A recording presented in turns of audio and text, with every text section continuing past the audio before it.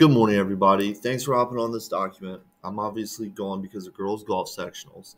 It's really, really important that you actually listen to this video as you watch it because I'm going to tell you at times to pause it, do some work, and then come back and resume like I'm about to do with your start of class right here. To begin, you should see on your lesson a little activity start a class thing going over two very famous Chinese philosophies and ways of thought with how people should live their lives. They're called Confucianism and Taoism. What you're going to attempt to do with subjects that can be a little complicated is try to get a working definition, a working summary in 3 sentences each for both Confucianism and Taoism, which you should see a slot for on your lesson.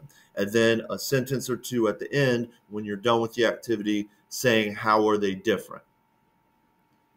You have 3 links. The graphic organizer chart things are really helpful. I believe you have some slides as well. So what I want you to do is pause this video right now and then work on this, try to fill out those answers. And then when you're ready for summary slide, either reload the video or come back and resume this and come back and get the teaching from the summary slide.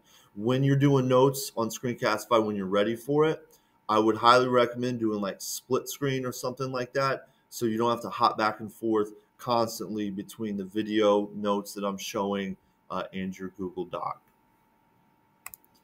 At this point, if you're at this part of the video, you should be done with the Confucianism versus Taoism little mini activity, and you're ready for some general teaching from me.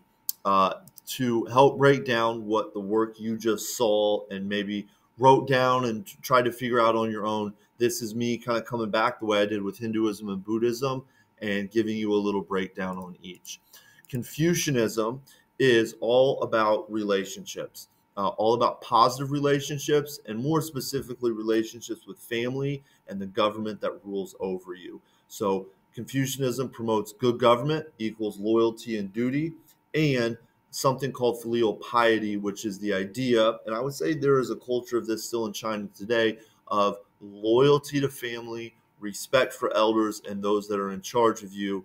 And if you build this government, family, respect for elders, you will have a good society, you will have harmony. Now, Taoism, you might think of it sort of like Buddhism a little bit, I suppose. It is not really focused on society and government and big population kind of thinking. It's more focused on just self and the individual. The Way of Virtue is the name of its teachings, and the whole concept behind it, similar to Buddhism as I mentioned, is to be at peace with nature and earth. Also, obviously, there is a pause button. Shoot, maybe you put me on 1.25, 1.5 if you feel like you can handle it. So if I click on into the video, just go back or pause it to get your notes. Now, you're going to take some stuff down on the Qin dynasty here. I'll try to, I guess I'm put my face over this guy's face so you can see the notes. Get these down working together as a group. Or excuse me, you're not working together as a group. You're doing this on your own.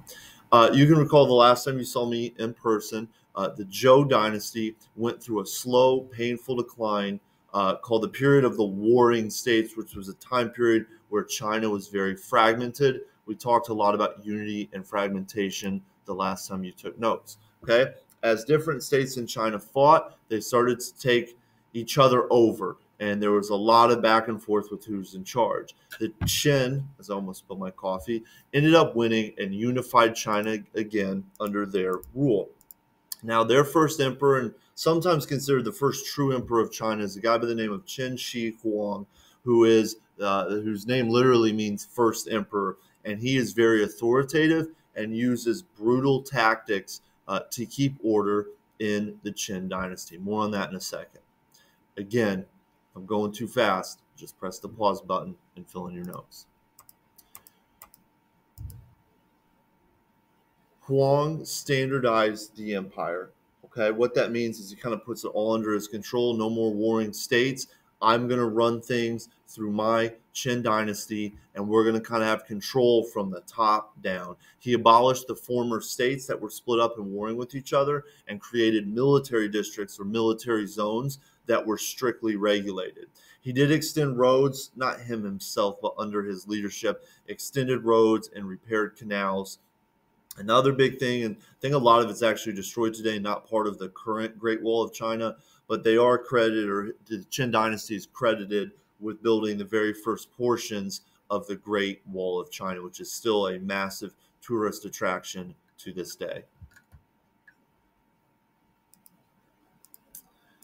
The Qin dynasty, especially Qin Shi Huang, almost got his name screwed up there, they ruled through something called legalism. Legalism is a philosophy of ruling. Maybe it's a philosophy that some of your high school teachers have, but it's the thought that people are naturally bad. It's the thought that people are naturally evil and greedy. So therefore, I'll back up here a little bit.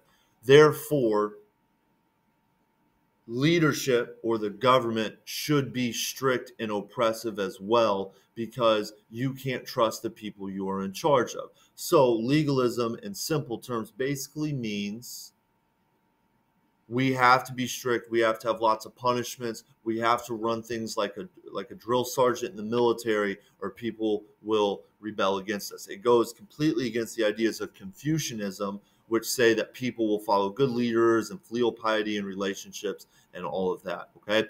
And Qin Shi Huang made legalism the official policy of the Qin dynasty. So the Qin were known as pretty strict and sometimes even oppressive.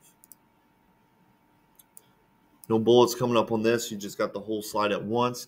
Legalism basically says order and control comes from being strict and having harsh punishments.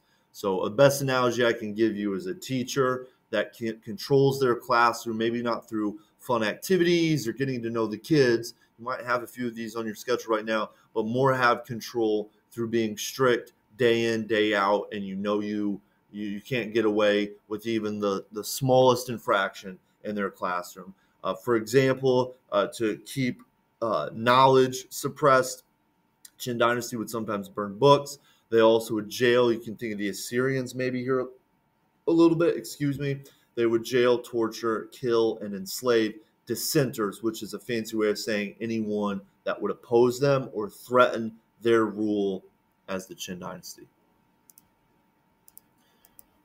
Later dynasties, as you might expect, absolutely despised legalism because they found it oppressive, and they more or less wanted to embrace Confucianism, which was a more digestible and appealing form of ruling with government to the people. After Qin Shi Huang died, revolts broke out in China, and they went back to being fragmented. It's okay if you Google a little bit. This name's interesting. Liu Bang, the story goes, who was a peasant that wasn't able to read at the bottom of their social class, climbed the ladder in this era of fragmentation, claimed the mandate of heaven, and is the original founder, pictured here, of what we know as the very, very important to Chinese history, the Han Dynasty.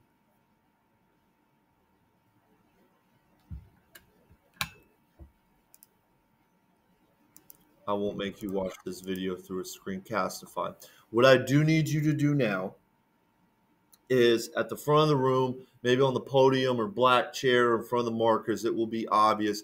You need to get a piece of paper, which actually, shoot, I might just grab one so you can see what it looks like right now. There's a sheet that's like a 1 through 10, and then this will be for next class, not today. There's a dragon on the back. That might be how to find it. You need this piece of paper.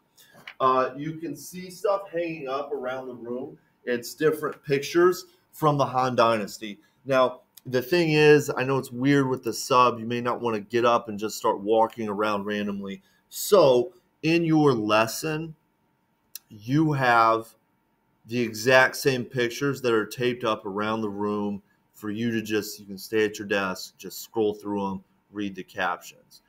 What you will do, here's the digital version of this task, is whether you get up or stay at your seat to look at these pictures, you're going to write down 10 things, 10 achievements that you noticed from the Han Dynasty. You must have one thing from each of the 7 pictures or boxes, captions, whatever you want to call it. And then 8, 9, and 10, you can have basically 3 of the 7 that you pull multiple achievements from, so you can get to 10. To close out your work, you need to fill in this box, which is like a reflection. Please make sure you write actually 4 to 5 sentences. And again, like I said when I was showing the paper, Tiny Dynasty activity, that's for next class, not today. You need a link for it that you don't even have yet. Don't worry about it. If you need something else to do potentially, the one thing I would remind you is if you didn't get your paragraph done last class for points in Canvas comparing ancient China with ancient India, I would do that as well after you finish your Han Dynasty legacy and achievements walk.